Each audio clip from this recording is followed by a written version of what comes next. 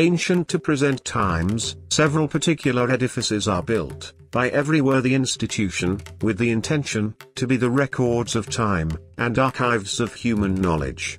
Such institutions, and the built-up structures, that would be, in present and future a great benefit to mankind, with the veil of superstition, thrown over them. Almost every edifice, which should have been, a simple record of fact, was worked up into an allegory. These structures, get their generic name temple, from what they represent, that is time. The word time, comes from the Latin word tempus. Temple in Freemasonry, groom every Freemason in time, to pursue philosophically, the endeavor to seek knowledge, from priestcraft to science, from mystery to knowledge, and, from allegory to real history. According to the Indian tradition of architecture, the temple and the town should mirror the cosmos. The square shape represents the heavens, with the four directions representing the cardinal directions. The temple must be seen as a structure that gives us considerable information about the science and cosmology of its times. An assumed equivalence between the outer and the inner cosmos is central to the conception of the temple. No wonder the temple ranks amongst the greatest creations of human imagination.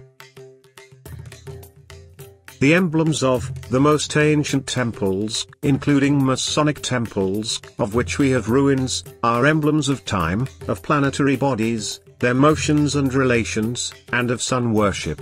It's common that temples, like those of the ancients, have generally, and only with a few modern exceptions, been built due east and west, in respect to the rising and setting of the sun.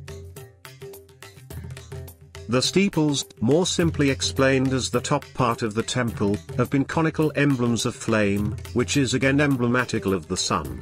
And, virtually every aspect of their respective ritual, will carry every word connected with religion, back to primitive sun worship, with few exceptions, but all rituals for mental cultivation.